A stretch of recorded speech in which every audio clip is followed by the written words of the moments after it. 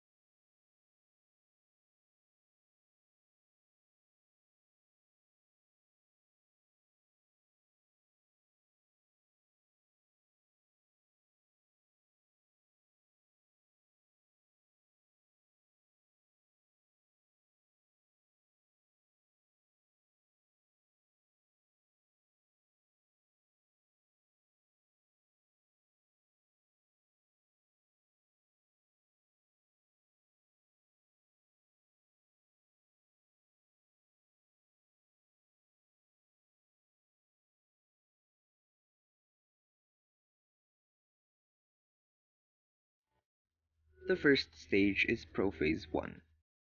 And here we have our model of a prophase 1.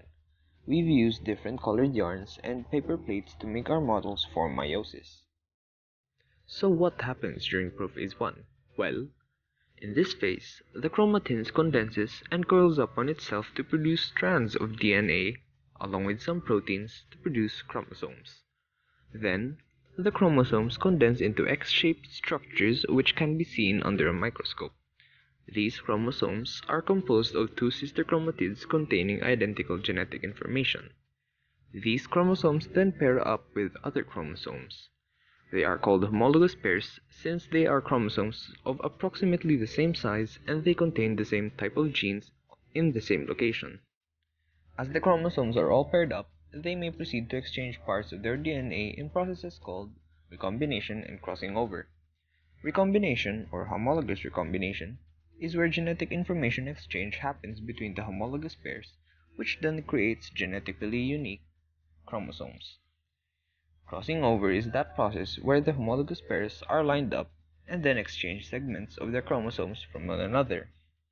Long story short, recombination is responsible for genetic diversity, and crossing over allows DNA molecules in chromosomes to change positions from one homologous chromosome to another. Then, after all that, the membrane around the nucleus dissolves away, releasing the chromosomes. Centrioles then move to different sides of the cell and as it moves, leaves behind spindle fibers. In meiosis, we call these fibers the meiotic spindle, which consists of microtubules and other proteins and extends across the cell. Then we go into the second stage, metaphase 1. Here we have our model for metaphase 1. After the centrioles reach their destination and the membranes around the nucleus disintegrates, the chromosome pairs which have completed the recombination and the crossing over line up next to each other along the center. After that, the meiotic spindle extend and attach to the one chromosome of each pair. Then we head on to anaphase 1. This model that we have made may be useful to you all to easily visualize what happens in this stage. So, in anaphase 1, the pair of chromosomes are pulled apart from each other by the meiotic spindle. The chromosome pairs are now separated, each pole having the different chromosomes. Unlike mitosis and meiosis 2, the sister chromatids stay together. And then we move on to telophase 1. Here is a lovely model designed by one of my teammates. So, in telophase 1, the split of the pair of chromosomes happened and their move to different poles of the cell is completed. At each pole of the cell, a full set of chromosomes gather together. A membrane then forms around each set which then creates two new nuclei. The single cell then pinches in the middle to form two separate daughter cells, each containing a full set of chromosomes within a nucleus. This process is known as cytokinesis. Now we move on to the second part of meiosis, which is conveniently called meiosis 2. Meiosis 2 has the same name of its stages as meiosis 1, but they all end in 2. Now we have prophase 2. This is the model made for this stage. Now, in this stage, there are two daughter cells, each having 23 chromosomes, which is equal to 23 pairs of chromatids. These daughter cells go through the same process it did in meiosis 1, except recombination and crossing over does not happen here. Then we proceed to metaphase 2. Here we have the model for metaphase 2. After the membrane once again disintegrates and the centrioles reach their destination at the different sides of the cells, the chromosomes line up end to end along the equator of the cell. This time, however, the chromosomes are lined up alone in each daughter cell, unlike in meiosis 1, where the chromosomes line up along with their homologue. Once again, meiotic spindle fibers left by the centrioles extend and attach to one of each sister chromatid. Nearly at the end, we have anaphase 2. Here, we present a visual guide as to how anaphase 2 looks as it happens. The sister chromatids are then pulled away from each other due to the action of the meiotic spindle. The chromatids are pulled to different poles of each cell, which now makes them single chromosomes. And the last stage of the whole process of meiosis is telophase 2. and again, a visual guide in our work and understanding as to how telophase 2 happens. The separation and the move of the chromosomes to different poles in each cell is once again complete. At each pole of the cell, a full set of chromosomes gather together. The membrane forms once again around each set of chromosomes to create two new cell nuclei.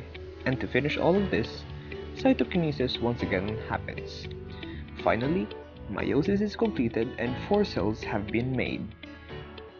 After all that, 4 granddaughter cells are made, each with half a set of chromosomes, or haploids. In males, the cells made are all sperm cells, while in females, one of the cells is an egg cell, while the others are polar bodies, which are small cells that do not develop into eggs. And here is a diagram which is the result of our group's hard work.